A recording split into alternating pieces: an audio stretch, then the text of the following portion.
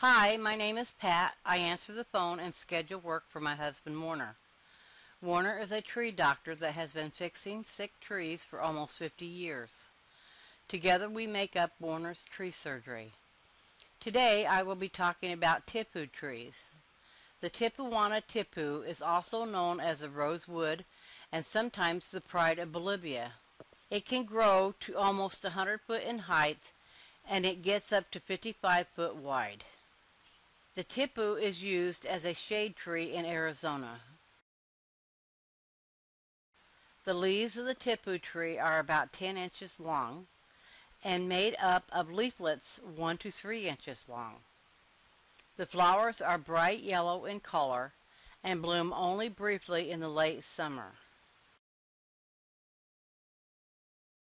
The Tipu psyllid is sometimes a problem for Tipu trees.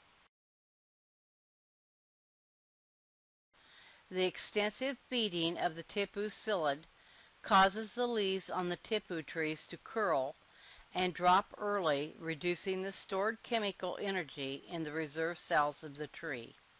As reserve energy decreases, trees are more susceptible to disease.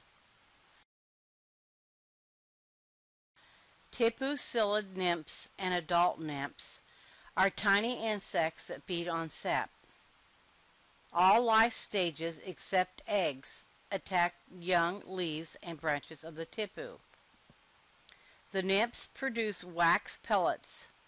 Adults and nymphs produce large amounts of honeydew, which fosters the growth of black sooty mold on leaves and branches.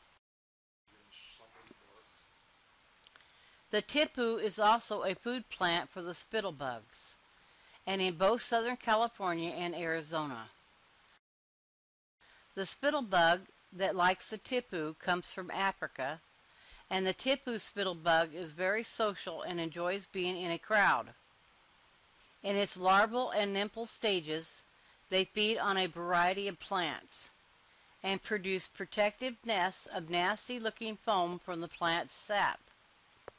Excreted in large amounts, the foam drips constantly, causing wet patches on the soil below. Adults have slaty gray wings.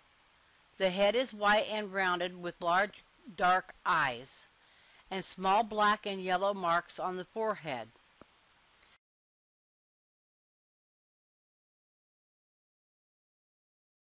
We treat for Tipu psyllid and the spittlebug with a one-time injection of a fast-acting insecticide that goes directly into the tree. For the Tipu psyllid, we get the homeowner on a yearly program of treating the tree with Bayer Advanced Tree and Shrub. Unfortunately, the Bayer Advanced Tree and Shrub does not control spittlebugs. For the spittlebugs, Bayer recommends using its 3-in-1 insect disease and mite control. This is Pat with Warner's Tree Surgery. If you have anything like this, give us a call. Our number is 480-969-8808. Bye.